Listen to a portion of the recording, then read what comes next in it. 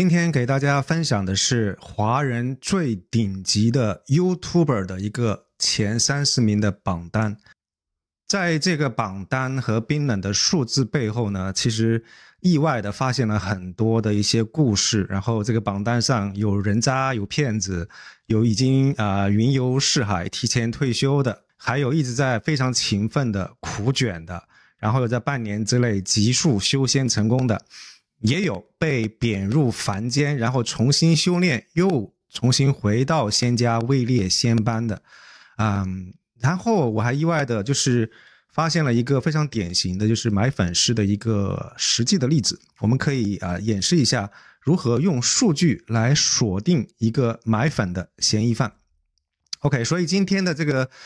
视频的话，我会首先给大家过一过这个最顶级华人 YouTuber 的这个榜单，完了之后分享一下榜单后面的这些让人看了之后比较唏嘘的一些故事。最后的话呢，如果你还有兴趣的话，想花6个 slide 给大家简单讲一讲，就是涉及到的一些计算公式等等。如果你有兴趣的话，可以一直把它看完。哪一些人会入选这个榜单呢？我会挑的是一些主播很明显是华人，或者是有华裔的血统，在传统的华人聚居的这个国家或者地区，然后挑选比如说前100、前250名这个YouTuber， 然后我会严格限制是粉丝数量必须超过500万。然后计算的时候，这个油管的频道我没有把它的副频道计算进去，主要是这个主频道。我会把一些明显是公司运营的一些账号把它排除掉，比如说电影公司或者是搞音乐的这个唱片公司都会被排除掉。如果有一些油管的频道我始终没有办法可以非常明显的确认它的华人相关的特征我会把它暂时排除掉。如果以后能够找到就是明显的证据证明这其实是华人的频道的话，或许下一阶段我们会把它加进来。如果您发现自己心仪的某一位顶级华人的 YouTuber 被这个名单遗漏的话，请记得在留言区提醒一下我。然后我们这一期总共入选了有26位最顶级的华裔 YouTuber， 包括了我们比较熟悉的，比如说李子柒啦、办公室小野啦、滇西小哥跟这个老高和小莫。老实说，我做这个榜单的时候，我倒是没有想到有这么多的人就是都已经能够可以累计每一个频道的粉丝超过500万，还是挺出乎我的意料之外的。而且这一些不同的YouTube 的频道看下来，其实也极大的拓展了我的这个视野跟我的接触的这个范围。首先呢，所有这些华人顶级的油管主，他们的粉丝总数加起来去到了2.31个亿。当然我这里说的是粉丝的数量，并不是说他们这个人数，因为一个人可能会订阅很多不同的频道。这些人的平均值呢，就是说均值去到将近900万，然后中位数是700万。你老高和小莫，很多人都觉得他们是华人 YouTube 的顶流，但他们现在的这个频道订阅数大概是去到刚刚超过600万，所以其实我们把老高和小莫放到这个榜单里面，会显得这个有点不太引人注目。 OK， 因为实在是这些神仙都太厉害了。然后如果我们计算这个顶级油管主他们的年收入的话，注意哈，这里的年收入指的是视频广告分成的这个年收入。所有这26位油管主他们创造的年收入总值是 1.47 个亿美金，然后均值是600万美金，中位数是300万美金。而如果我们把这些最顶级的 YouTuber 他们从创立频道以来就是历年累计的总收入加在一起的话，这个数值超过了 3.48 个亿的美金，然后均值是1400万，中位数是1100万。然后老高和小莫他们的数字大概也就只是刚刚达到这个中位数的数值。然后第一个榜单，我们去到粉丝总数的10强榜单，我们看到名列第1位的依然是我们很熟悉的李子柒，然后第2位是鬼哥，第3位是比较陌生的金菩提宗师，第4位是办公室的小野，然后第5位是黄文杰。我们会看到前10位的榜单的门槛是940万的粉丝，然后均值的话去到了1300万。这张图表会更直观的给大家展示就是粉丝数量排名前10的这些大 V。 我们发现在这张图表上已经有7位他们的粉丝订阅数量已经超过了1000万，而李子柒哪怕是停更超过3年，他依然能够位列在粉丝的榜单首位，可以看到它的号召力依然是那么的强大。然后如果我们按照粉丝数这样排名的话，我们大概对于这26位顶级的这个 YouTuber 有一个就是直观的认识。我们这样简单的扫一眼，会发现大多数的类别都是美食啊、搞笑啊、宗教啊、娱乐啊、亲子啊、吃播啊之类的，然后没有一位是时政类的。然后我们如果把最大的这个时政类的这个 YouTuber 放进来，不论是文昭或者是王菊，他们在这个榜单上的话都会显得非常的小。到底是这个时政这个细分市场本身体量太小了，还是说现在的这些时政的大 V 他们还有很大的进步的空间？我不知道，留给我们的观众自己来判断。如果你的视频内容没有语言限制的话，那相对来说你的受众面会更广，我觉得这个是显而易见的。然后我们也发现，其实有一位不那么和谐的这个人物也混进了这个榜单，然后很明显拉低了这个神仙界的这个仙界的平均值。 OK， 如果我们把所有这些 YouTuber 他们过去1个月的表现的这个值换作是他们的年收入的话，我们有了一个最新年收入的一个前10强的榜单。我们会看到位列第1位的是萌萌与梧桐，第2位是鬼哥，第3位是 Roman and Sharon。 这个10强榜单的入门的门槛是去到年收入440万美金，然后均值是去到1300万美金。 OK， 然后这个图表呢更直观的给我们展示了就是不同的这些顶级 YouTuber 他们在年收入上面的一个区别。可以看到前4位当中有3位都是新人，新生代的急速窜红大有就是后浪把前浪拍死在沙滩上的这么一个趋势哈。所以如果你的这个细分市场是在这一些娱乐搞笑感情美食这方面的话你的这个受众面会更广一些，这个是显而易见的。OK， 除了看到最新的年收入之外，对于这些就是YouTuber 大神来说，其实我们也很有兴趣想知道他们总共赚了多少钱，所以我们有另外设置了一个历年总收入的一个榜单，就是把他们从这个在油管频道上开始赚钱一直计算到现在，他们总共收了多少钱放到他们自己的口袋里面。然后我们看到有鬼哥，有 Minway Rocks， 然后有堂哥棉花糖，有办公室小野，然后还有 Roman and Sharon， 这些人都入了这个历年总收入的榜单。然后你想进入前10强的话，你的入门门槛要去到1300万美金，然后你的均值要去到2200万美金。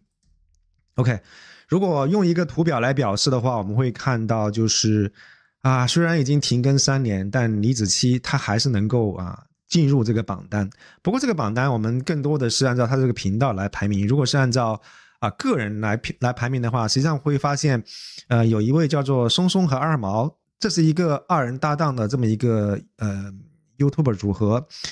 其实他们有2个频道都入选了我会迟一点就会讲到，他们如果是按照他们2位的这个收入来算的话，他是能够超越李子柒的。OK， 然后接下来的这个榜单是粉丝价值的前10强，我们会看到有萌萌跟梧桐，然后 Roman and Sharon， 鬼哥是鳗鱼不是鳗鱼，这几位都入了这个前10强。这前10强的粉丝价值的平均值去到了 1.73 美金，然后总共前30强的话，他们的这个均值是 0.78 美金，然后中位数是 0.29 美金。这一张柱状图更加直观的让我们看到了这就是新生代他们这个急速发展的可怖的这么一个势头。这个萌萌跟梧桐他们的这个数据是显著强于其他一些就是在榜的这些YouTuber 界的大神。然后我们把所有这些榜单过完之后，可以选出今天的就是华人顶级油管主的前3强，就是鬼哥、齐轩松松和二毛。其实在我个人的心目当中，我觉得这个榜单上应该有李子柒的位置，但是很可惜，因为各种原因今天的这个榜单上没有他。然后松松和二毛个人来说，我觉得他们的表现稍微差那么一点意思，但是之所以把他们放在这个榜单里面的前3强里面，我觉得有一个很重要的原因就是他们两位实际上是经历了就是被贬回人间重新修炼的这么一个过程，能够重新回到这个顶级的强者的榜单，我觉得他们因为这个事迹，所以他们还是非常有资格，就是位列前3强是没有任何问题的。也再一次强调一下，就是 FBI 警告我这个榜单只是讨论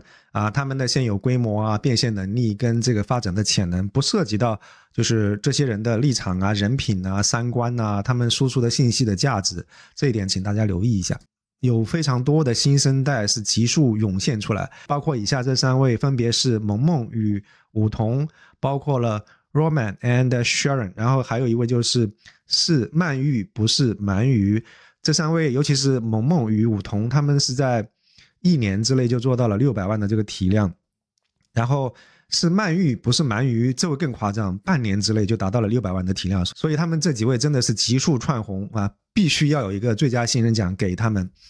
然后这个表格呢，虽然不能够非常准确的表示他们修炼成仙需要耗费的时间，因为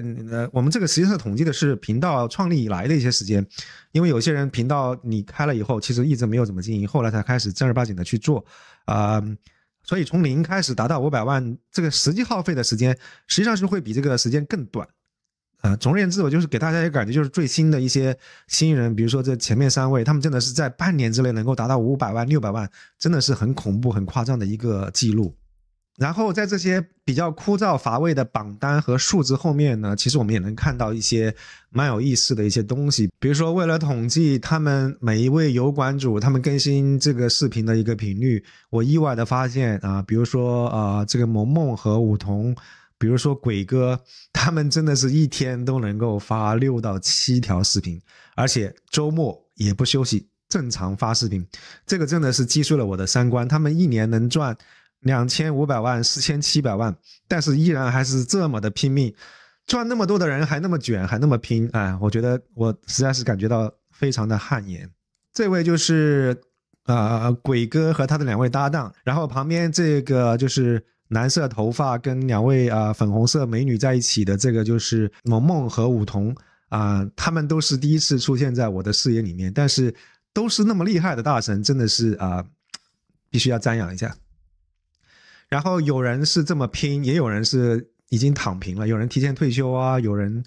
重新出发，也有人天生就是人渣。从这张表上我们可以看到，有一点让我比较 surprise 的是，就是我发现原来在这些顶级的油管主当中，已经有30%的频道属于要么被放弃，要么被封禁或者是一个半死不活的一个状态，这一点是非常出乎我的意料之外。在这一个清单里面有非常熟悉的名字，李子柒、办公室小野。OK， 可以想象有一些人可能是他们钱已经赚得足够多了700-800万、1-2千万、3-4千万，所以可能因为一些原因，或者家庭出现一些变故，或者是跟唱片公司签约的时候有些合同上的争议，总而言之就是我会发现他们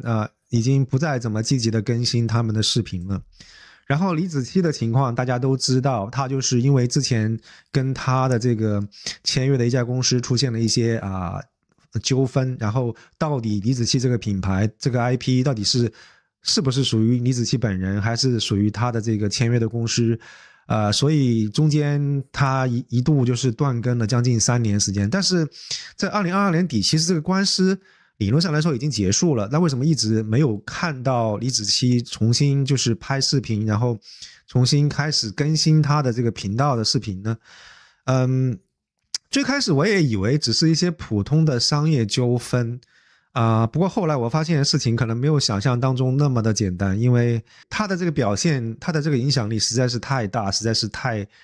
惹眼了，可能我觉得这件事情会已经脱离了这个商业的一个范畴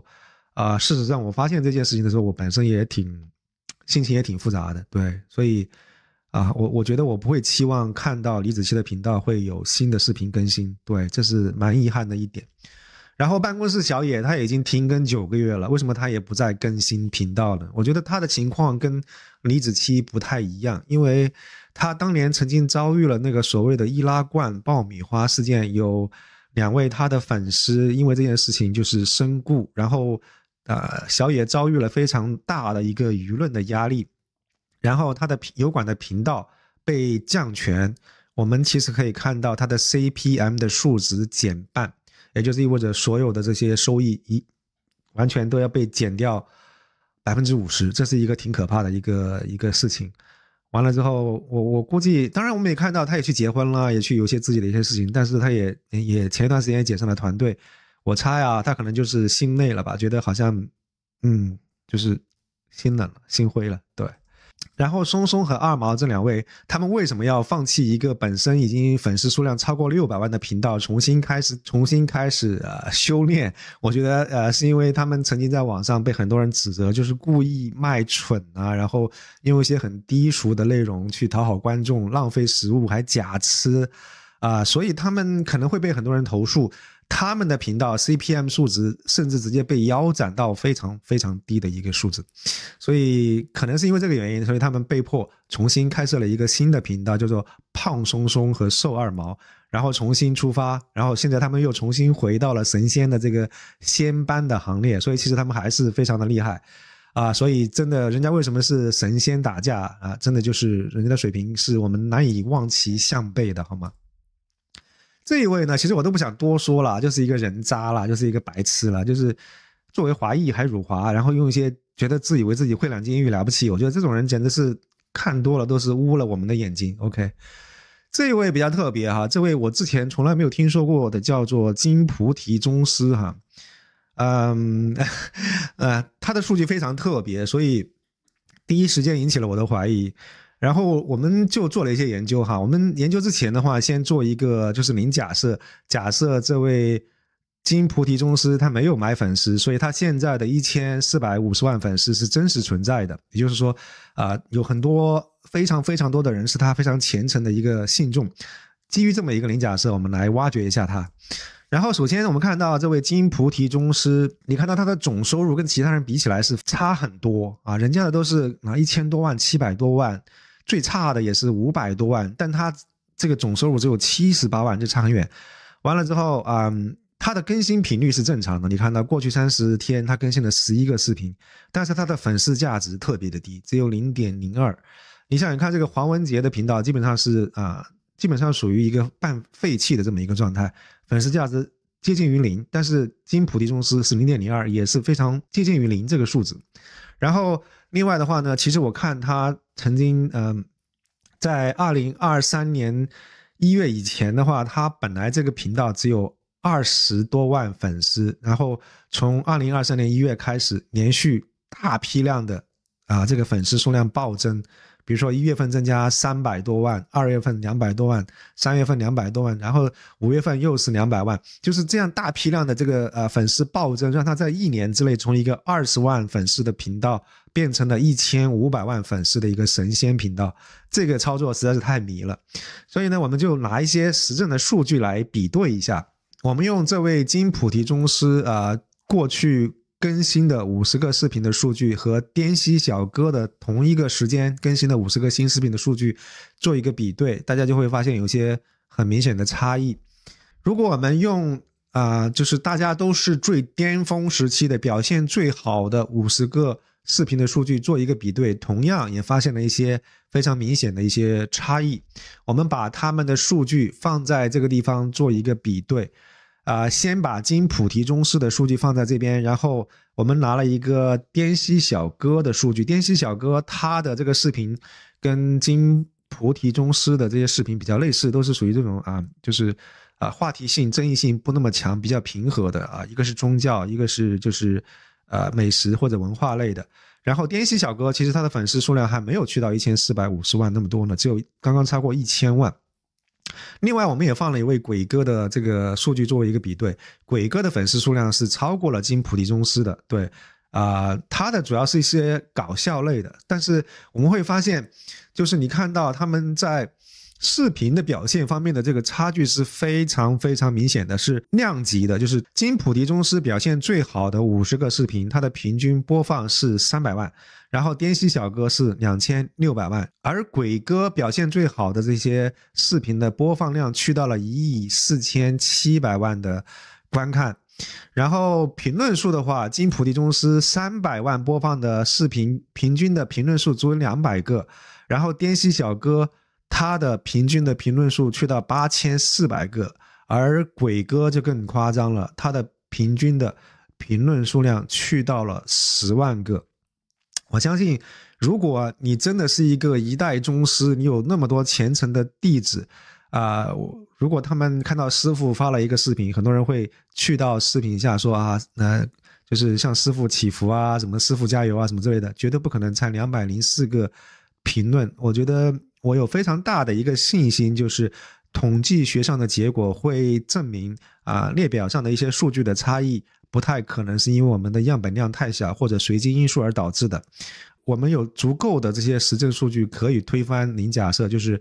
表明金菩提宗师他并没有1000万级别的真实的粉丝。所以对，这个就是我们比较科学的方法来证明一个人到底有没有买粉丝的一个思路。在视频的最后，我们简单介绍一下就是怎么样计算一个 YouTuber 的一个收入。我们首先来看呢，最容易计算的就是广告收入。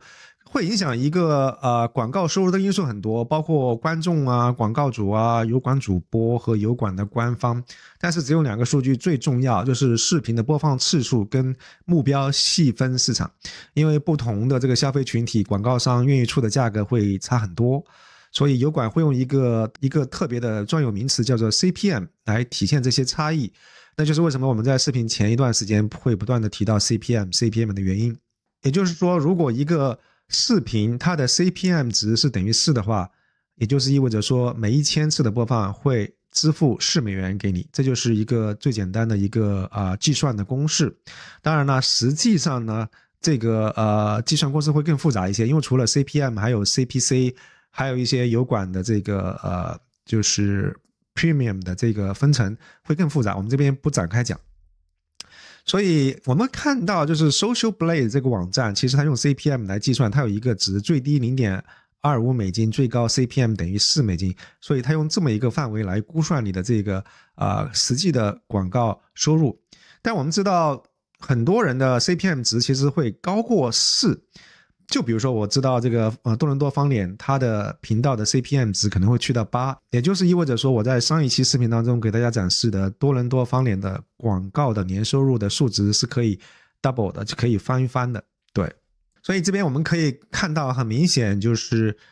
这个小的数值一年8万，这个是用这个很小的 CPM 值算出来的，最大的数值一年130万是 CPM 等于4。对，所以为什么我在上一期的视频当中会取了 CPM 等于4，实际上我觉得这个 CPM 等于4算是一个平均值，对于小的油管主来说基本上是准确的，但是对于这些顶级的大咖、顶级的大神来说，这个数值是严重低估的。 OK， 而且还有一点大家需要注意的就是这个Social Blade 上面给你显示的这个数据是油管广告的收入，它没有包括其他一堆的数据，对不对？事实上呢，一个 YouTuber 当他越做越大的时候，广告收入在他总收入里面占的比重会越来越小。比如说他除了视频的广告收入之外，还会有付费会员粉丝会给他打赏，然后他会销售一些周边，比如说 T 恤或者是帽子什么之类的，然后他的视频会有人给他赞助，也会有业配，然后他也会推荐一些产品，如果你买的话会有返佣，所以他的收入来源会非常非常多的。我们以这个老高和小莫为例，然后我们计算了一下，当年他的广告收入可能330万，但是他所有其他的收入还没有包括一些返佣商务合作冠名打赏之类的，已经可以去到930万，所以已经实际收入是他这个广告收入的3倍以上。而且我们这个地方还没有考虑到，就是你的 CPM 实际上可以去得更高，所以这就是为什么大家需要明白一个道理，就是你越是顶级的这个 YouTuber， 你实际上仅仅只是估算的广告收入是他实际收入的一小部分。 OK， 最后的话我们要就是给大家聊一聊，就怎么样理解粉丝价值这么一个指标。这个东西呢，它计算起来非常简单，实际上就是用一个你最新的一个过去1个月的视频播放的数据来估算你的最新的一个年收入的数值，然后除以你的粉丝数量。本来这只是我一个随手创立的这么一个指标，不过我在用的过程当中却发现它非常意外的特别好用。而且非常清晰简洁的，就是揭示了一个频道的它的发展潜能和健康的状况。就是不管你看起来是多么大的一个咖，然后几百万上千万的粉丝，好像很厉害，但是当我一计算到粉丝价值的时候，立刻就能看到哦，原来就是这个潮水退去了，你是在裸泳。 OK， 所以到底应该如何理解粉丝价值这么一个频道指标呢？如果这个粉丝价值的这个数值特别的高，那通常意味着说这个主播他最近更新的非常频繁，而且视频的质量高，非常受欢迎。除了他的粉丝会看之外，还会圈了很大量的一些新的粉丝。就比如说我们之前举例这个萌萌跟梧桐，他的粉丝价值去到了让人咋舌的 7.61。我看了一下，他过去30天连续更新的203个视频，出现了多个爆款，然后连续3个月粉丝数量都是暴涨。然后也有些这个油管频道的粉丝价值这个数值特别的低通常会有什么情况？比如说他这个主播很久都不再更新新的视频了，然后他的那些旧的视频的话，其实他的粉丝多数已经看过了，只是偶尔会吸引一些很零星的一些观众来看一看。就比如说刚才提到黄文杰的那个频道，他的粉丝价值已经跌到0了，所以这个频道基本上已经被废弃了。另外一种情况就是看起来这个主播他是在正常的更新视频，他的频率并不低，2天就会更新一个新的这个视频，而且看起来他这个视频的播放数据也还正常，都是2万、3万、7万、8万的，对不对？但你要把这个播放的量级跟他这个粉丝的一个体量放在一起看的话，你就会发现这两者是严重脱节的。就比如说我们刚才讨论过的金菩提宗师，他的粉丝价值实际上低到了 0.02， 事实上就是说明他的粉丝基本上都是属于休眠状态，是僵尸粉，好不好？买粉丝本身并没有问题，你愿意花钱的话，你可以付钱给这个油管，让油管帮忙把你的视频推销给更多的观众，然后带来更多的粉丝。这种做法是正常的买粉丝的一个渠道，你带来的粉丝是活的，是活跃的粉丝。像金菩提宗师这种情况，他是买来的是僵尸粉。你虽然在1年之内买进来1000多万的粉丝，但这些粉丝进来以后，他是僵尸粉，他并不会体现在你这些频道的视频播放数据跟互动数据上，因为他们这些僵尸粉不会参与互动。所以我觉得这位金菩提宗师可能是买粉买得太厉害了，太夸张了，所以就容易被人家发现，容易被实锤。如果你买的不那么的多，然后你有一些真粉丝又有一些僵尸粉掺在一块儿，可能这个量级的对比不会那么的明显。对，所以这就是今天我要跟大家分享的内容。如果您觉得我的分享对您有帮助的话，请记得点赞并订阅我的频道。祝您有心情愉悦的一天，谢谢。